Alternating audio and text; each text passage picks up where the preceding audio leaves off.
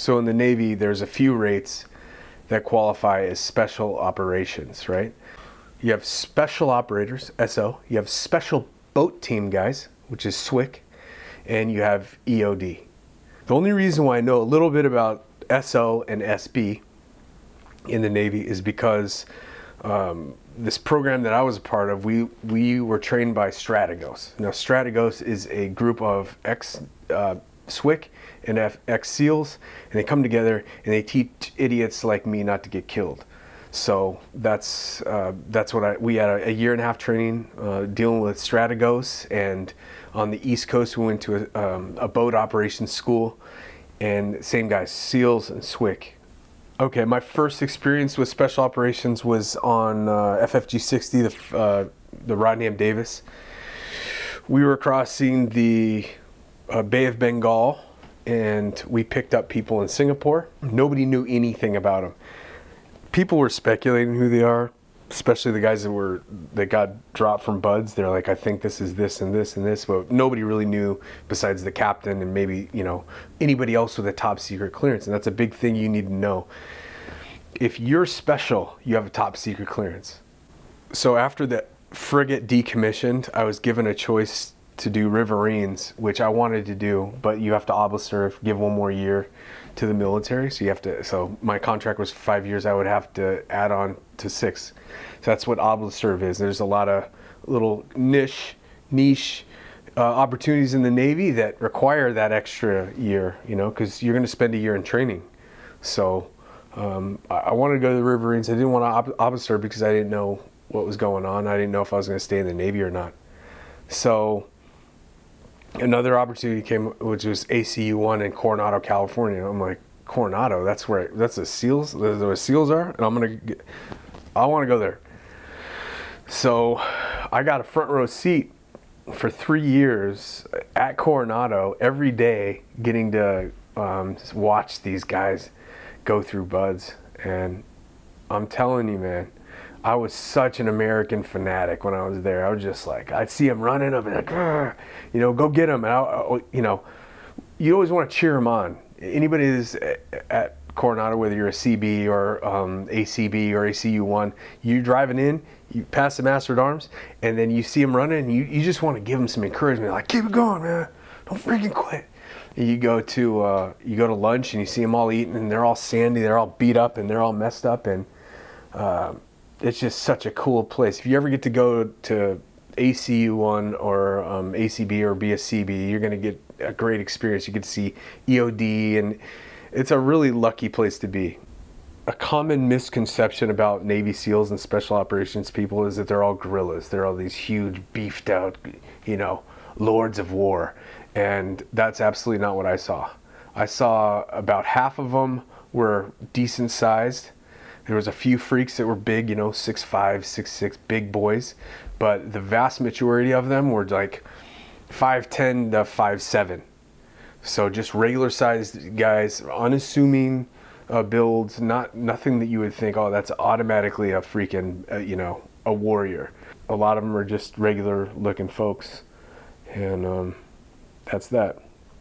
So let's say your buddy is in the Navy and he's telling you can't talk about what he's done, you know, and he works with the Navy SEALs, whatever. There's one question you just need to ask him. You know, what's your clearance level? If that person says secret, you don't work with SEALs. Let's say all hell breaks loose, the apocalypse happened, and the greatest fighting force in the history of mankind fails somehow. They're not going to bring in Seaman Timmy. They're going to bring in another SEAL team, you know? And that's what I experienced. When I worked on the ship, we had development group, and they're not even on the ship. They got their own ship. And we had the SEAL Team 3, which was backup, and they were in birds, and they were going to be the responsive unit. We were in the well deck, basically for no reason. We were just there hanging out. And they did their mission, and we don't know what it was. We got an award for it, and that's that. That's all I know. A huge thing with the special operations community is they don't do anything during the daytime. we have the ultimate advantage tactically at night. So all of our operators are doing stuff at night because we have the money. We can afford the things to see clearly at night. So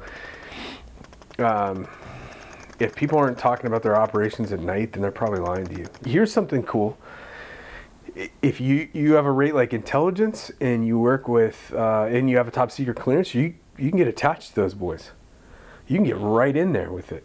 So that's pretty cool. You're going to be in those navigation briefs talking about really cool stuff, and you probably won't get to tell anybody about it afterwards, but so what? You got to do it, you know? I will tell you one story I know. So about a gorilla. So we were running in Coronado with our vests on, you know, it's kind of like an added way to ruin your back. So we're running around this stupid circle, but the SEALs were also running. They were doing their own PRT. And me and Johnny, my buddy Johnny, we were running together. And we see this gargantuan human being, long hair, big old beard. We're like, that's got to be a SEAL. We watch this guy come around. He starts slowing down, and there's this blue pickup truck. Guy gets out of the truck, a little guy, pulls down the gate. This big gorilla sits in the back of this truck, and the truck goes. The guy grabs a water bottle. This guy had his own water boy. The guy driving the truck was his water boy. There you go. Big dude starts sucking down water, whatever. Then he lays back in the truck. The truck is still like this. Dude gets into the car and drives him away. There are gorillas. They're not all like that though, man. Special operations, that's all I got, man. I don't got anything cool about it.